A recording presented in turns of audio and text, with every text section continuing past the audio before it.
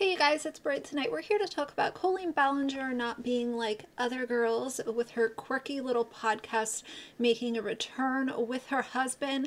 And I also want to touch on LaBrant for just a moment with some content that is currently being discussed, even though it's a few months old. I had some thoughts, so if you're interested, please keep watching.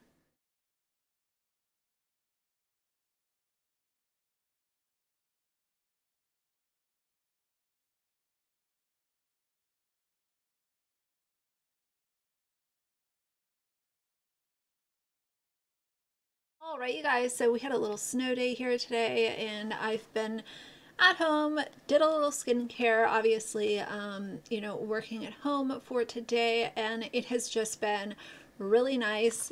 To be honest, simultaneously, it's also been a little annoying. I'm just at the age now where I don't really care for snow. I don't care if we get snow days. It makes the roads a mess. It makes the sidewalks slippery, and it's just a little bit more of a task than it is to a day to have fun. But my dog absolutely loves it. He has so much fun. So if he's happy, I'm happy. I will deal with the negative impacts of a little snowstorm, and I will suck it up and not complain. So that's my rant and the start. Now let's talk about Colleen making her podcast comeback with her husband. We knew this was coming. It's not a surprise. She already announced it. Some of the things that she said in this podcast just confirmed to me that, number one, Colleen and Eric are very boring. To listen to their podcast was a task for me. I listened to it at two times speed just to hear what they had to say so I can make this video. But if I was not reporting on it, I would not be listening to their boring ass podcast. Just saying. I got a couple of questions over on my Instagram from people saying, hey, have you listened to the new podcast? Did they have sponsors? That was the number one question that I received. I listened to the podcast and I did not hear them say that they were partnering with any sponsors in that podcast episode. Could that change in the future? Absolutely. The only ad that I heard was from Verbo, and that was a pre-roll ad before the podcast even started. And to my knowledge, the way that podcasts work, you can't say, oh, well, this company should put a pre-roll ad before my podcast starts. It's just kind of like an automated thing. But as far as them saying, hey, this is a break and we're working with this company to tell you about this product, like a lot of other podcasters do, that was not in this specific episode as far as like her comeback goes. Now, honestly, their podcast was not something that I listened to before, her being exposed over the summer and everything kind of falling apart for them. Because I've always found Colleen to just be very boring. She doesn't make content that I would gravitate towards. And that's just a personal choice. So me listening to this podcast was a little bit of like an outsider's perspective of what did they talk about? Like, what is so entertaining? What's the deal with this podcast? The things that they talked about were so boring. Number one, she goes, and I'll include little clips if I can throughout. But the first part is she goes through how she doesn't know anything about cars. She kind of makes it this like thing where she's trying to be quirky about it. And one of my biggest pet peeves is when people act like they're stupid. I've never found that to be funny or cute. I think that it's cringeworthy and just completely unnecessary. Just don't say anything if you're going to come out and act like you're stupid or act like you're dumb. It's not cute. And she goes on this whole little rant about she doesn't know anything about cars. Then she talks about speedometers as if it's this like novel idea that she kind of knows what a speedometer is, but she kind of doesn't, and it's this whole thing back and forth. None. Zero. To the point Negative. where you can drive this car around a major city like San Francisco, and I can say like, oh, what kind of car was it? And you have no idea. I don't know what kind of car we have. None. I don't know anything about cars. It made me think about how like you've always had zero interest in cars and what they do, any type of car. It's like it's not that like you don't know or don't care. Like what is it? Like I literally do not care about cars even a little bit. Like I don't know different types of cars. Like people, when they talk about their dream car, that makes, I have literally no answer. Genuinely, there's no answer. Like even us, when we're trying to talk about like what cars to have, like as a family or what our next car should be like, there's no part of me that understands or knows anything. I'm like, I don't know. I want one that fits my kids and is safe. Like I don't, and past that, I don't know or care. But, I truly have no idea what the car was that I drove. And when I said this, I was telling you a story and I was like, I drove the car and you're like, what kind of car was it? I said, I don't know. And I kept talking. You couldn't even focus on anything else. You were so shocked by the fact I couldn't tell you the color of the car. Mm-hmm. I know that I pushed a button to turn it on. Oh, like that's interesting. And that narrows it down. That the like speedometer, is that what those are called? It tells you how fast you're going? Speedometer, yes.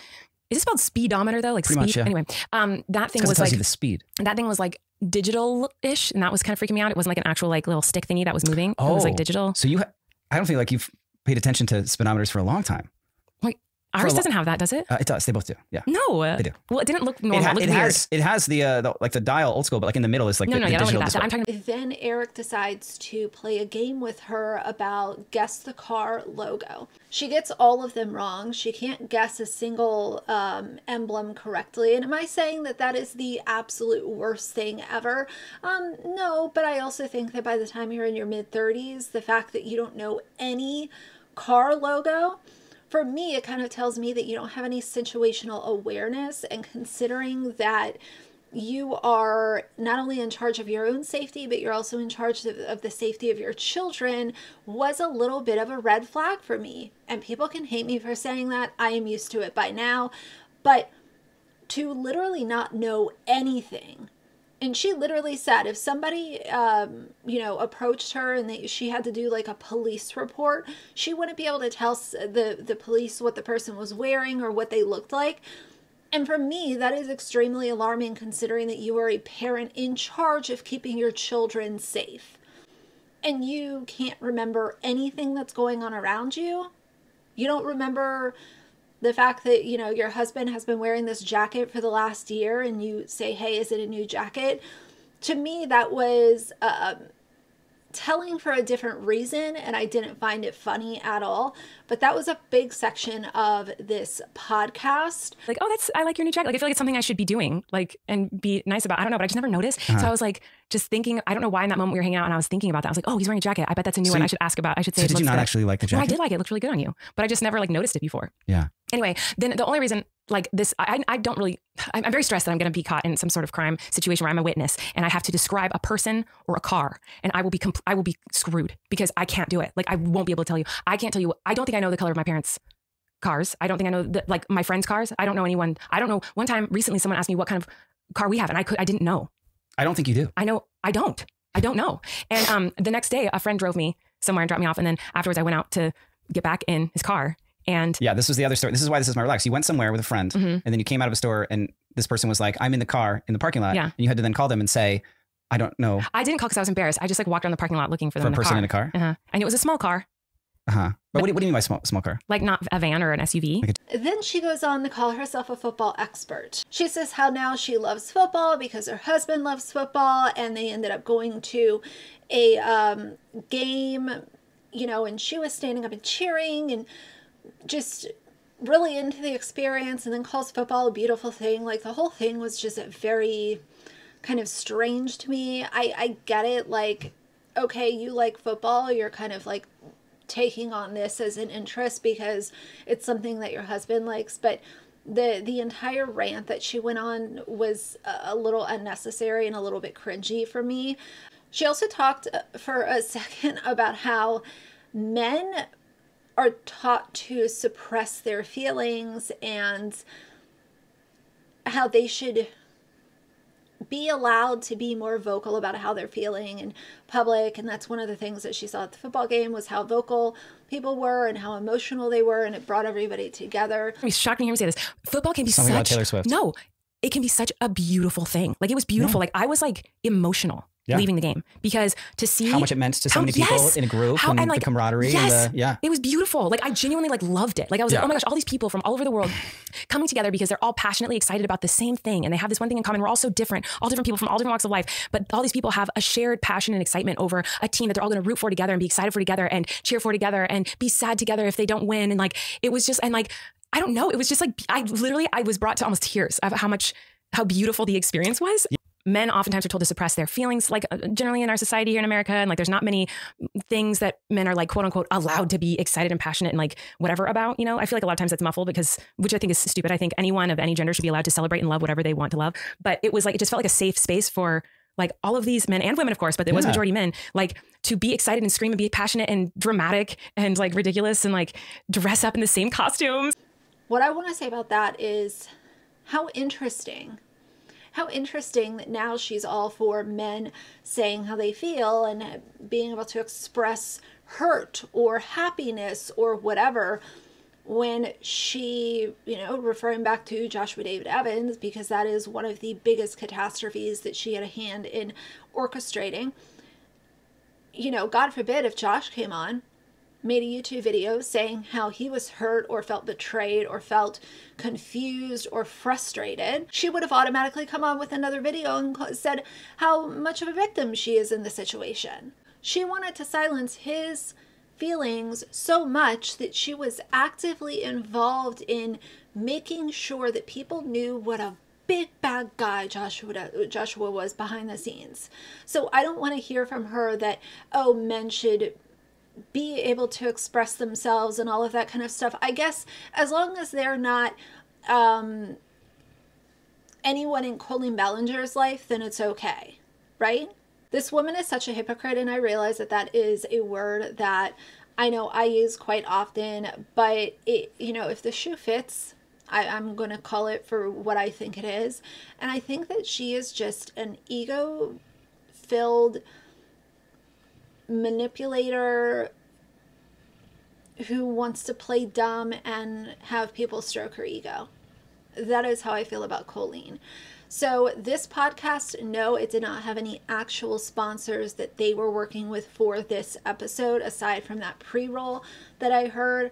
But nobody is missing anything by her boring podcast taking a hiatus for, 6-7 months.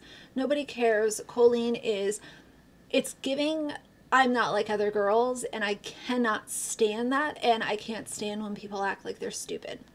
Makes me cringe. The other thing that I want to talk about in this video before I let you guys go is Cole LaBrant. So Cole's got this channel with his oldest daughter, E. And he and E make a whole bunch of super problematic content. And I could do a deep dive just on the problematic content that they've posted. But one of their videos is currently going viral because it's speaking to a specific type of creepy person that hangs out on YouTube. And the video that they posted was E acting as if she is an infant, switching places with her baby sister for the day or whatever. He has her in a high chair. He has her eating baby food. He has her being swaddled. And I want to say, this is the type of very specific content from family vloggers that the worst people that roam around on YouTube seek out. And family vloggers continue to produce it and put it out there and produce it and put it out there. And then you wonder why somebody would call Cole LaBrant a bad dad and call Savannah a bad mom. They have children to create the most appalling type of content around. And they are both absolutely deplorable for what they have done on this platform as well as other platforms with their children. So either way, that's the update on Colleen and her cringy podcast coming back, and Cole LaBrant being a bad dad for the 49th time. I'm sure that that's not going to stop anytime soon. But yeah, more content coming. I am going to do some longer form content in the coming week or so. I owe y'all a longer video, but I'm just trying to, pace myself and stay sane. So I appreciate it in the meantime. So for now, if you like the video, please leave a like and a comment. And if you'd like to see more from me in the future, please subscribe. I'll see you guys soon. Bye.